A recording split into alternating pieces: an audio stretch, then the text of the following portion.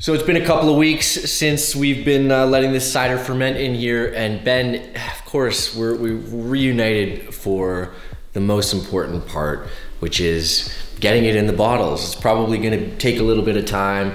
There's a couple of steps to go through, but we're moving forward with the cider operation. So what's the first thing we do? Well, we're gonna start inside because I don't want to move the actual buckets that we put all of the juice into, because that'll stir up all of the sediment and yeast. I actually was able to press a whole other bucket, so I think we have close to 40 liters. We're gonna take it out of those primary fermentation buckets. We're gonna put it in another big pot that we've got, leaving all of the sediment behind, and then we'll head outside to actually do the bottling at the kitchen. So we're gonna start with this bucket. You can see the bubblers aren't really going anymore. They stopped maybe a day or two ago.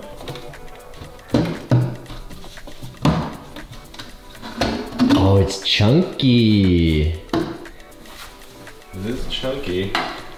Looks okay though, I think. This one stopped a couple of days earlier, but I think it was the first one.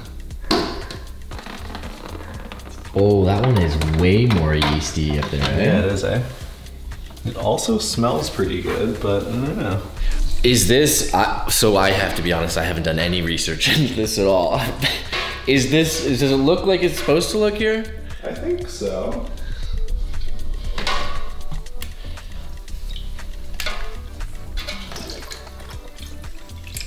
Okay, it's going a little quicker now.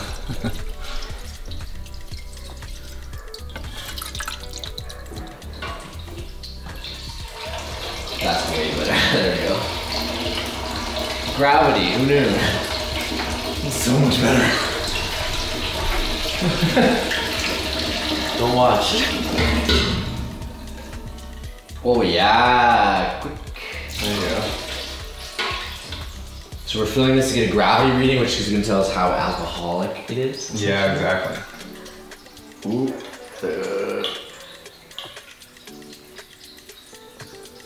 Basically, it's floating, it is floating. Which is exactly what we wanted it to be. That red? 1.0? Yeah. Which means how? It means that this one would work out to probably about 5.5%. Am I gonna die? I don't think so. Okay, we'll see.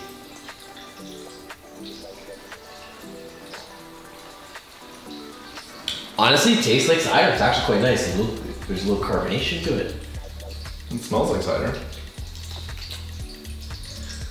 It's very appley still. Yeah, not bad.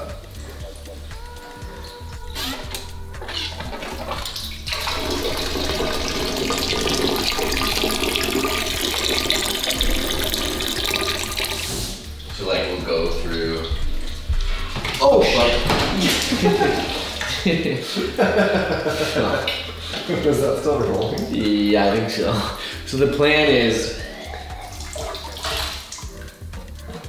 the two pails look fairly different, so we're gonna write bottle one and then bottle the other so we don't cross-contaminate just in case. So we're done the bucket number one. We're just leaving a little bit of the like sedimenty stuff right at the bottom that we're not gonna strain out. Like I said, so the two buckets look slightly different. So essentially what we're gonna do, we're gonna make it easier on ourselves, and instead of siphoning out of that pot into the bottles for the first batch, we're just gonna essentially take this first batch, put it back in that bottle, and then we're gonna take the second batch, put it in the pot, sanitizing everything in between, and then put it back in a pail as well.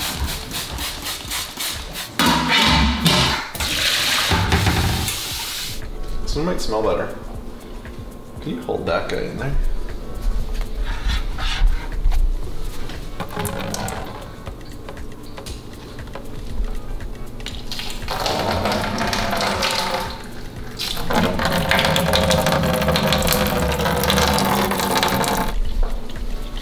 Oh, this one's looking good, to be honest. Yeah, this one looks better than the other one. Okay, hold on, let me get a grasp of this.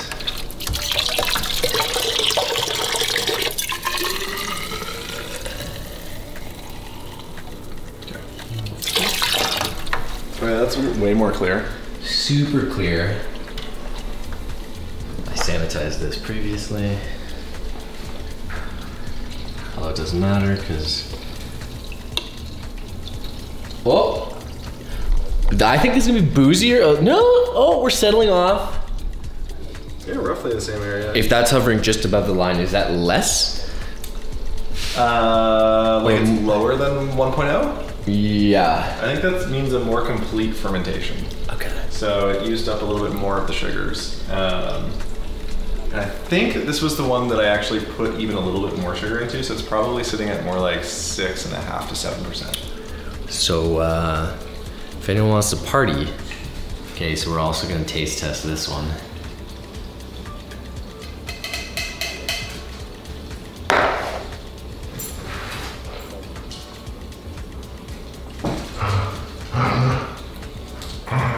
How's that one? Tastes more like cider, I would say. Better? Hold this. Like more cidery, like more the ciders that I've had before. It's definitely better. There's like a more complex flavor. Yeah, I think that's a lot clearer. Definitely less like chunky bits in it as well. Weenie. Do you want to test, Winnie? Sterilized everything, including the tops that are gonna be shoved into the bottles and the siphon. Next step is basically that first batch that we siphoned off into this pot to put it back in the pail that we've now cleaned out. The second batch is in this pail, and that's right? Yeah. And then we'll be ready to basically put it into bottles. 15 liters in that one. We have just over 30 liters total to bottle in a second. And we're gonna be putting them in essentially wine bottles that Ben picked up. So there's 750 mils each bottle, which is gonna make, Ben did the math already, thank you, 20 bottles per batch, 40 bottles total, which is a heck of a lot of cider off of one apple tree. How long does it actually take to sit in the bottles? We'll put it in the bottles, put it downstairs in the basement in the dark, and we'll try one in probably 2 weeks. The estimates online were probably more like a month or so before it's actually good. And you said that the longer it sits, it's not gonna change any alcohol percentage or anything like that, but it's probably gonna change the taste a little bit. Yeah, I've heard people let it rest for sometimes up to a year. Ooh. So the 2021 vintage we'll be enjoying perhaps around Christmas time. Or Christmas time next year. And because it's a nice, crisp fall morning, we're also gonna take the operation now outside so we can enjoy a little fall atmosphere as we're making our little cider operation and have quite a bit more space to do it at the outdoor kitchen. Okay, so we're out at the outdoor kitchen. It's a nice, crisp fall, coming into afternoon now actually. We're basically all set up. We have our bottles behind me here. So Ben, what are the, run me through the steps here, because I don't know what's going on. We're gonna do a couple of different things. Starting to heat up some water right here, because we have to mix in some sugar that will kind of melt in the water, pour it into this guy, mix it up briefly, and that'll give the residual yeast that's still in here just a little bit of extra food.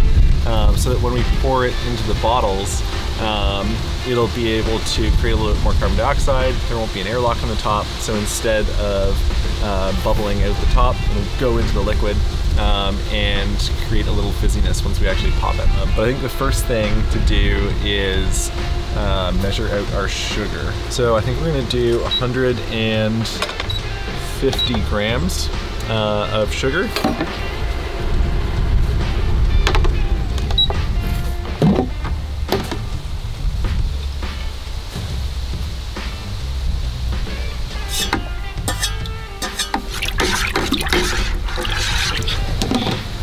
All right, we're ready to bottle.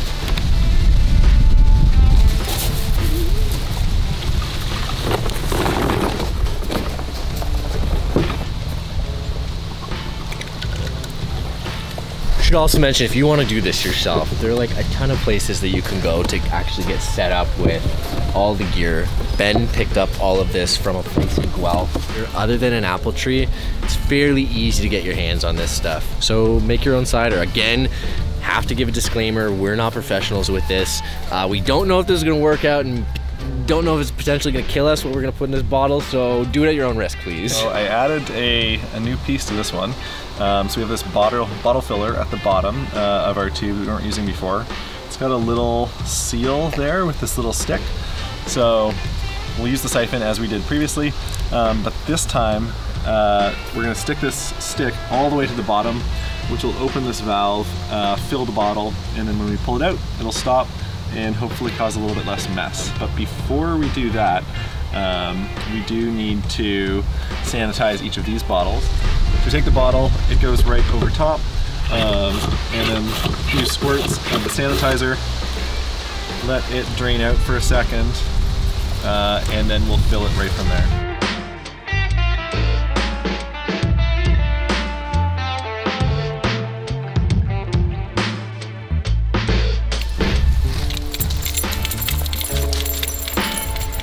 Hey, Brooke.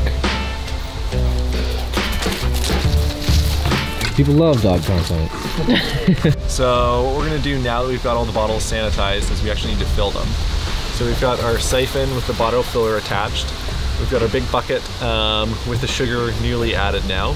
And we have a bucket or a pot here of sanitizer with all of the plastic corks and then the metal baskets to screw on top of them. Okay, and then twist it.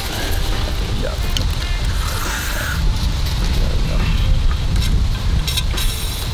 Oh yeah.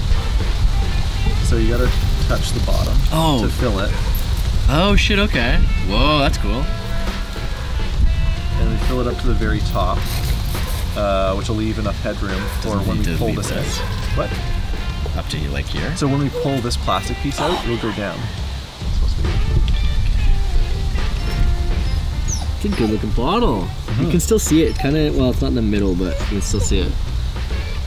So if I let go. Right there. Maybe a little bit more? Yeah, there you go. Now just yank it all the way up. And then where should I put this? Maybe just hold that? Yeah, I won't see.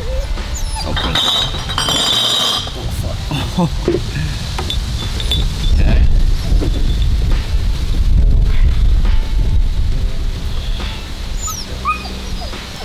Is there too much liquid in there? No, I just can't. I got one in, I think. Holy fuck. We need to Google that part. Yeah. Oh yeah, there you go. Tones McGones! Oh, I got it. And then 6 twists. We just did the first one.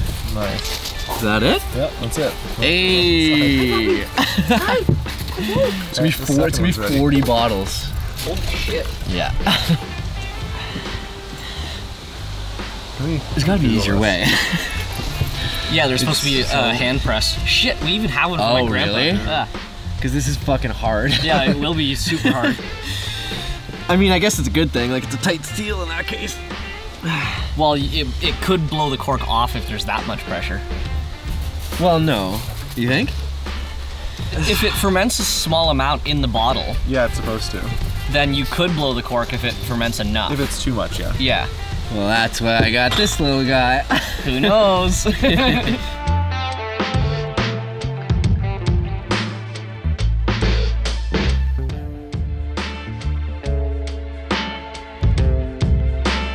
So we're almost wrapped up with the first batch of all the bottles. Also, Tony has joined us again for the bottling experience.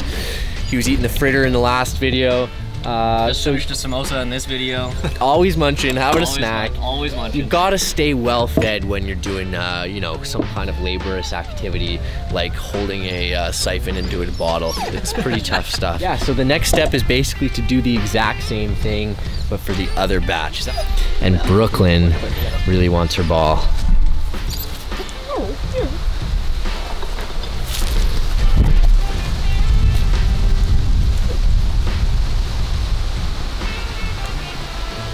Not a rubber mallet, is it? No. Mister, if I had a rubber hose, I'd beat you. Bottle. There we go. Oh, that's sealed nicely.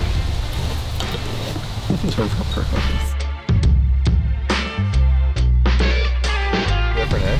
The color is way different. I don't know if you'll be able to tell on camera, but this one's quite a bit darker. You can see that from your eye through the bottle, for sure. How many, we ended up, what'd you say? We ended up with 19 bottles? 19 bottles. Of the first batch, or the lighter batch, 19, which is pretty good. Plus, or is that including that? That was not including that. So 19 plus a little extra that I guess we're just gonna try to enjoy. So if you're seeing this video right now, we didn't die.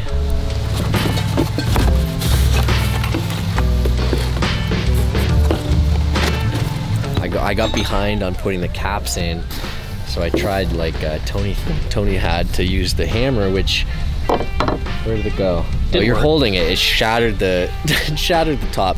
But anyway, Tony's gonna drink it. Now we can just try it anyway. How's the taste test on this? Let's find out.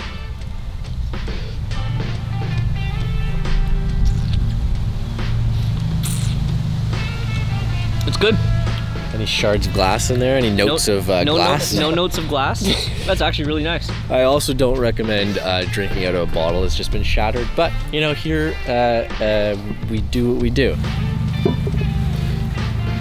The person who fucked it should be made to chug it. Chug it? You crispy law. You fucked it, you chug it. There we go. Ben's filling up the last few bottles here. So we're pretty much ready to just kind of let these bad boys sit. We have the first batch and a bunch of the second batch here all back in their cases. Those will just kind of sit in the basement for a little while until we're ready to drink them. So after Ben said it 16 times that there's a rubber mallet in the garage, we finally switched over. So Tony's actually whipping through these caps on the bottles now. We're getting super close to the end. Probably on the last bottle here.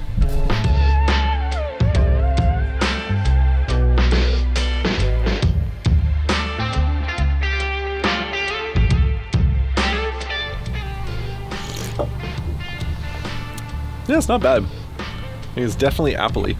Oh yeah. I think it's gonna chill out a little bit. It'll definitely mellow. I think it'll taste less green. Yeah, for sure. But like, not very sweet. There's definitely alcohol in it. I think overall it's pretty good.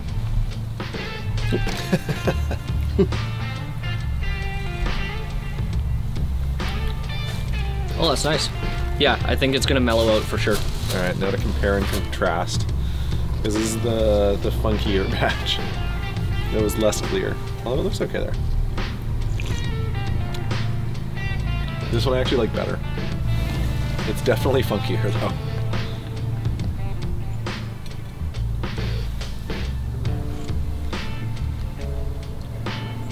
I would actually agree. It's a little funkier, but it has more depth to the flavor than that one does. So we've packaged everything up. All the bottling is done. We ended up with 20 bottles of one of the batches, 19 bottles of the other. So it's a heck of a lot of cider. There's 750 ml bottles. And now the only step is to kind of put them inside the basement, let them chill out for how long? Probably 2 weeks to a month before we'll try them. 2 weeks to a month before we try them. But for now, yeah, Tony was just marking down so we have a separation and know which batch is which.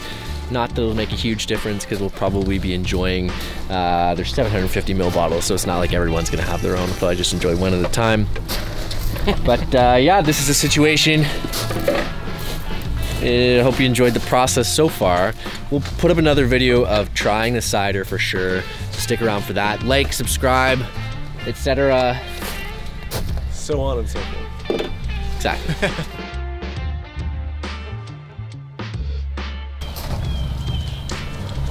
Murky.